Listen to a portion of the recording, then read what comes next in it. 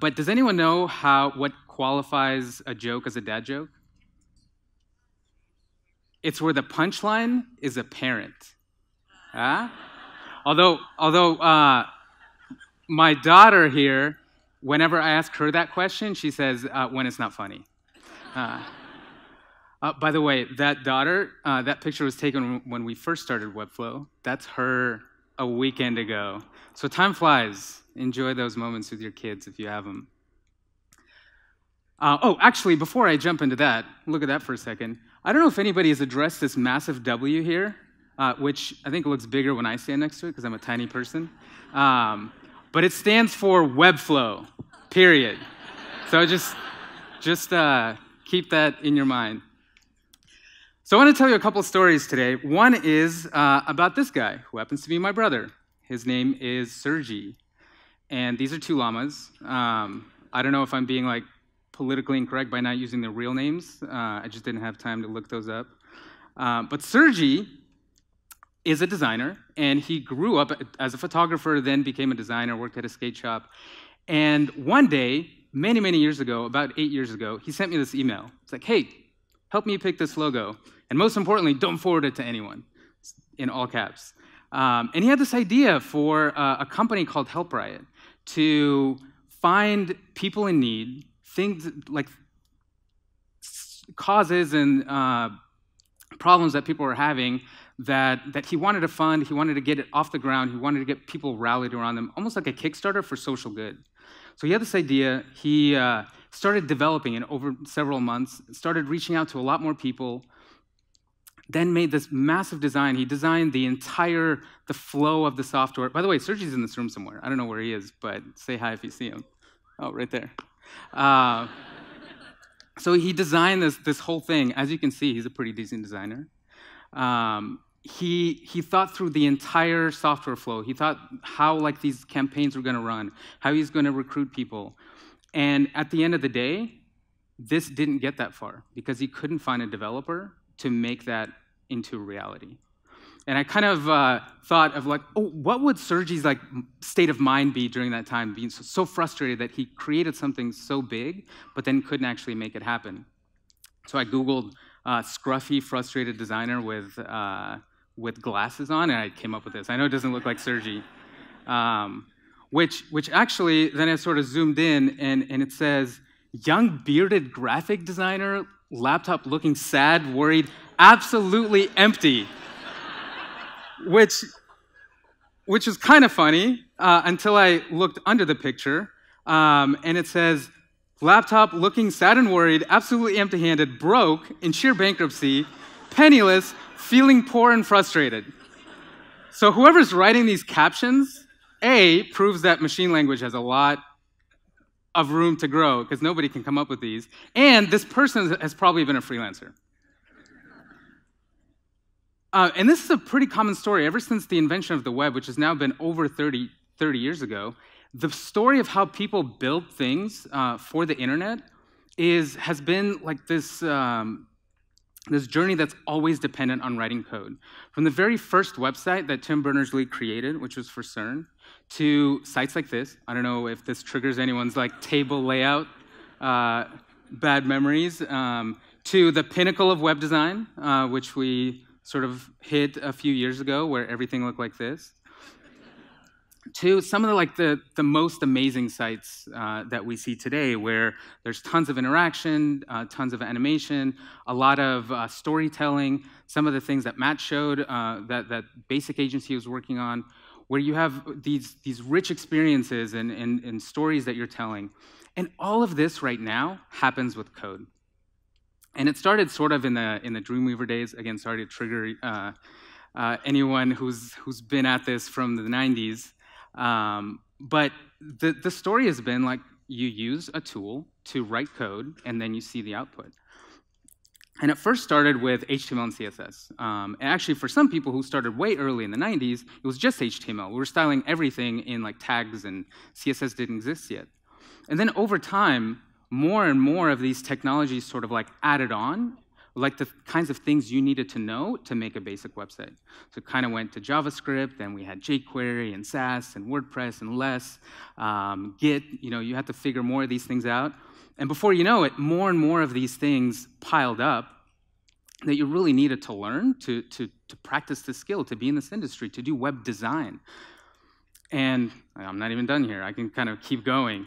And now we have like cheat sheets for HTML. We have like cheat sheets for CSS and JavaScript. We even have cheat sheets for like specific technologies inside of CSS. So we have this massive like Flexbox cheat sheet that's so big that somebody created a cheat sheet for the cheat sheet, which is a whole lot of cheating happening. So right now, if you want to practice web design, you have to learn all of these technologies that 20 years ago barely existed. And a lot of veterans in the industry are like, well, I was able to learn, therefore you can learn this stuff. Kind of forgetting the fact that for people who have been in this industry for a long time, we were sort of like able to learn incrementally and not all at once.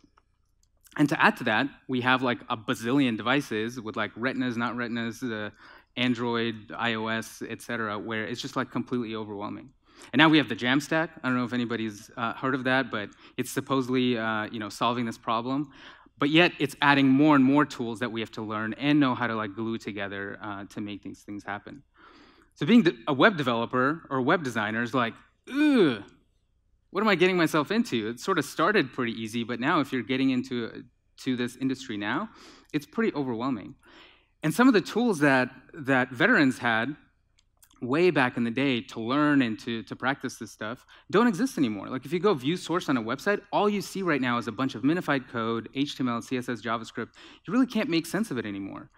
It's all kind of like hidden and compiled to where it's just like a block of text. So going into web design is just like, all right, am I like taking on a 4-year university class here? And the main thing that I think is holding web design back is this reliance on this bimodal representation of what we're doing. Almost everything, if you go through the awards site, like the sites of the day, the sites of the month, sites of the year, almost all of them are developed in this way where you look at a code editor on one side of the screen, and you look at what you're actually creating on the other side of the screen. So there's, we have some tools to like live reload and things like that, but you're still creating in one place and then seeing if what you want to exist is what you actually meant. And for a lot of people, it's just like hieroglyphics. It's a foreign language. So much so that only 1 out of every 400 people, so imagine there's 400 people in this room, there's actually 1,000, and only 1 out of 400. So if we were to count all of us here, and I know we're kind of in a little tech bubble here, but out of all the people in this room, if we were to make this room representative of the people in all of Earth, 2.5 people in this room would be able to code up a website. I don't know who the half person is, but that'll be interesting. Which translates to 0.25% of all people on Earth, which is like a tiny number, right? We talk about the 1%. This is like a quarter of 1%. And if you imagine, like, what if only a quarter of 1%? What if almost everyone was able to read, but only a quarter of 1% was able to write like a novel or a book or an essay or something like that? That's kind of where we find ourselves right now in making something meaningful for the web, something like creative and custom that's not just like a template and moving things around. And again, we're sort of back to this bimodal representation of what we're trying to create. But what if we were able to actually like move that into one way of thinking? What if it was represented the same way we represent other things like graphic design? And why this is important is because even people who have been in the industry for like 20 years are now finding themselves completely overwhelmed at the complexity. Like even if you have been coding HTML and CSS and JavaScript for many decades, sometimes it can feel like if you go on vacation or you go like 3 months not participating in the industry, you're completely behind because now there's framework XYZ and React and Vue and Angular and et cetera. Actually, not Angular. Sorry, anyone who uses Angular. But it's just like moving so fast. So even like the people who are speaking on stages, like showing like the best-of-breed techniques, they're feeling overwhelmed. Jen Simmons, who's one of the leading people in the CSS layout space, she's been behind Flexbox and CSS Grid. She's saying people who invented this industry feel behind. So I believe what we really need is what other creative industries have really taken advantage of it, and this is this concept of having a direct connection to the medium that you're creating for. And this is so natural to how we behave and how we create as people. It's from the very time that we started painting stuff on caves. We didn't look around and tell Jim, I don't know what caveman names were, hey, draw this, or this is what I want this thing to look like. We directly manipulated the surface that we wanted to leave an impression on. Through the Renaissance, playing music, we don't, even though sometimes we use software design tools to sort of visualize music, we still need this direct connection to the thing that we're creating.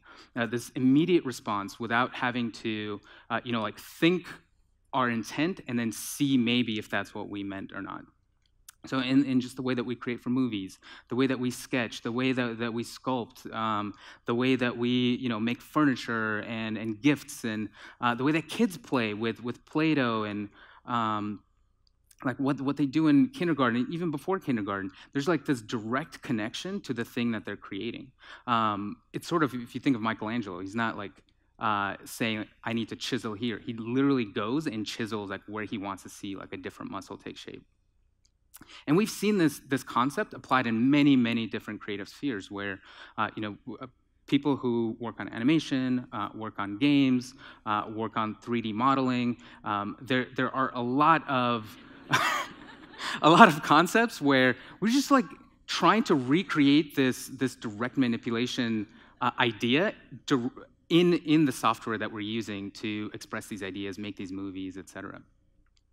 And now we're doing this in 3D space. I don't know if any of you have tried painting in VR. It's amazing because you don't have to have this bimodal conversation with yourself. Is this what I mean, or is this what I'm creating? So we've created all these amazing tools, and as I've gone through them, through the print design industry, the 3D animation industry, the game industry, I sort of started taking a bunch of screenshots and actually put them in alphabetical order here by discipline. So indulge me for a second. So first we have a 3D animator. Pretty straightforward. They work directly with the models that they're animating or that they're modeling.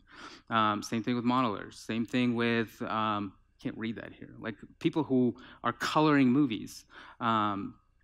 Whenever you're editing photos or creating illustrations or designing a game level or designing particle effects, you're not thinking through a code base. You're thinking through particle emitters and gravity wells and how things react based on this visual workflow that you're creating. When you're a photographer or you're creating a magazine, you're working on a very, very complicated texture. You're doing video editing or you're creating effects for these amazing movies. All of these things are just directly accessible to the artist. They're creating it, they're pressing a button, it goes live. And yet, this is a web designer. I mean, come on. And it's cut off because of CSS. And as an industry, we're okay, this is normal. I guess this is just how we do things. At least that's what it seems like. It's sort of the people in this room, the people practicing high-level design, and the people working in agencies, big product shops, even web design freelancers. We're sort of resigned to the fact that this is how it is. But I think that's one of the most dangerous things is just to assume that this is the best way to do things. And Brett Victor, who is one of the pioneers in the direct manipulation space, he just says when you make the assumption that this is the best way we can do things, you become blind to a whole range of possibilities.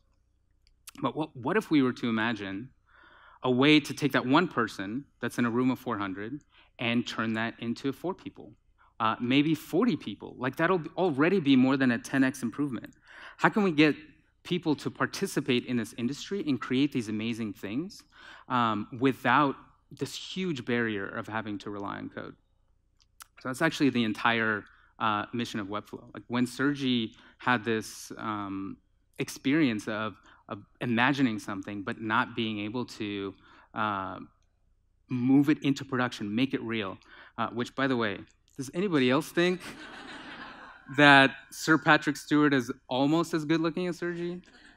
What do you think? So we just said, both of us and our co-founder Brian, we just said, like, we want to make this real. Like the best way for us to know like what the future is going to hold is to try to invent it. And we just said, what would it take to do what Sergi wanted to do without having any code? And we created a direct manipulation experience exactly for the web, respecting the principles of the web, respecting the box model, respecting how CSS works, respecting how, is that playing? That's supposed to be a video. Respecting how developers are actually pulling data from a live database and creating things that are CMS powered or have user systems or the real world types of websites and applications. And how do we make those happen without requiring this massive, massive burden of having somebody learn how to code? And what that has led to is so many people creating these really, really rich experiences down to entire products. And we're actually able to do that in a way where people have access again to things like view source, where not only can they view source, they can actually see exactly how an application or an animation or a set of like an experience was built from the ground up. You can see all the DOM nodes, you can see all the CSS animations, you can see all the way that the abstract JavaScript is put together and how all these things happen. The kinds of sites that Matt showed, where as you're scrolling, like a story is being told. Like people can now do these things with a direct manipulation experience. And why does this matter? Because right now, even though it's 30 years after the invention of the internet, it is literally just the beginning. I know we're kind of in our own, US, maybe European, like well-developed countries bubble. But the internet is just now starting to get wide penetration. Not, like barely half of the world has access to the internet. A lot of people have much slower access to the internet than we experience it here. So it's not even the same internet that they're experiencing as we are. And let's see if that's playing. As you can see here, like some of the more developed countries are starting to get wide internet adoption, but so much of the world still hasn't had that. And as we think about how people access this sort of power, the power of software development, the power of web design, the power of building something for the internet, what we have to remember is the remainder of the world doesn't have the same type of access that we do. For example, over the last 30 years, all these like resources for learning how to program, learning how to do web design, they're almost exclusively in English. They're almost exclusively, even for people who speak English, they're hard to understand and hard to really like start a new career without like a boot camp or something like that. So as the internet starts to expand into other countries where other people want to develop these skills and actually create valuable things, they actually don't have access to everything that we have access to. There's this quote that talent is equally distributed. There's talent everywhere, but the opportunity to do something with that talent actually isn't. And that's what we're trying to, that we have to somehow distribute that opportunity. Otherwise, the internet is going to remain Western-centric, English-centric, et cetera. And if we think about this 0.25% of the world that currently has that power, probably most of us in this room, whether through like our own skills or through the companies where we work or through the teams that we have access to, how do you think about that? Like today, there's 200 million active websites out of 1.2 billion like total websites. The vast majority of those are parked, but 200 million active websites. How are we going to get to 1 billion with this percentage staying relatively flat? Over the last 30 years, this has not moved that much. even with code.org and all the ways that we're trying to teach our kids to code and trying to teach code in middle school and high school and college, like this needle isn't moving. So are we going to empower more of the world to create the things that we create, the kinds of things that we're already used to, and we've seen the social impact of, the economic impact of? Are we going to keep this power to create to ourselves? Like we always talk about accessibility, in terms of like consuming something, about like making our, alt tags accessible, or making sure our websites are usable in a screen reader, but we talk very little about the accessibility to create for the web. And the question for all of you is, do you actually imagine that the next billion websites will be built in this language that people just don't inherently connect to? It's still hieroglyphics to most people. All the tools that are proliferating, 2 years from now, it's probably like this slide is probably going to look, 10 times as big. Or is it more likely that people can have this sort of impact and create these sorts of things if we follow the footsteps of all these other creative disciplines and create the types of tooling? And it doesn't have to be Webflow. It could be 1,000 companies to create the types of tooling that gives people access to this amazing, empowering new medium that we created. And just to drive the point home, I want to introduce you to Matt, Brett, and Ali. And they started out almost exactly at the same time that Sergi did, with a similar mission. They actually had a chance to visit Haiti after the, I'm not sure why it's not playing. Imagine a very dramatic and emotional video in the background. Hold on, let me see, because this is kind of important.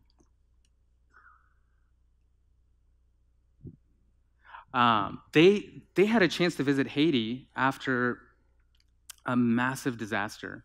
And they saw that the majority of the population was living in temporary housing. Like they had these tents, and nobody had a place that they could actually call home. And they were so driven by this, similar to Sergi, so driven by this mission that they wanted to solve that problem, which, by the way, the scope of that problem is immense. By 2050, it's estimated that 3 billion people will not have stable housing. So Matt and Brett and Ali, they were actually able to create this sort of fake Kickstarter. And they were able to do that with Webflow to sort of, and it was all fake, where it wasn't an actual piece of software, but they would actually take a form submission and log in every 30 minutes to like update the bar, the div that shows like the total number of submissions. And they were actually able to fund like 10 families that way. That gave them enough energy to say, hey, there's something here. And at the time, they were working, like Matt was working as a designer, as a part-time designer in Georgia. And he wasn't even sure he wanted to like devote his entire life to this. But being able to create something, get it out in the world, gave him this power to actually say, yes, I can do that. I don't need this like gatekeeper or anything else to like drive this, see if that's playing, to actually make this happen. And since then, they've impacted more than 10,000 families. They've built over 2,000 homes across 4 countries. They're now 3D printing houses. They're going to be going mass scale with these houses that cost only $5,000 to develop. And they're putting them in Haiti, in Mexico, in El Salvador, and they're going to be expanding in more than 10 countries. And maybe just because they were able to validate that idea and get it out into the world. And now there's tens of thousands of people who are creating things like this. They're now, the revolution is starting, where they're now starting to believe that they have the power to take advantage of the power of the internet and get their products and ideas and content and entertainment out there. Sorry, I'm kind of confused here. And the cool thing about this is that websites are just such a small sliver away from software. Like when we look at News Story Charity, Matt's charity, like it started with a simple website and then it expanded into an entire application. All you really have to do is add like user systems or the ability to log in, and all of a sudden you have an entire product. All of a sudden people can create things like a new Twitter or the next Airbnb, etc. And the most demotivating thing for these people who are now learning this new skill is to talk to a real developer or real web designer and have those people tell them, oh, that's cute. Like you're using a drag and drop tool or something like that. It's not real. And imagine the impact that our voices can have as the founders of an industry, the people who have seen the power that our products and our tools and our sites can have on others. And imagine, instead of saying like, oh, that's not real, imagine encouraging them and seeing 10 times, if not 100 times as many people participate in the kinds of things that we know that are fundamentally empowering for others. So I just want to call you all to just imagine a world where a lot more people are participating in creating the kinds of sites and software and the kinds of things that tangibly improve people's lives, because that can lead to more businesses, more solutions, more economies like growing where they're not growing today. And that could be a huge, huge improvement to the world. Thank you.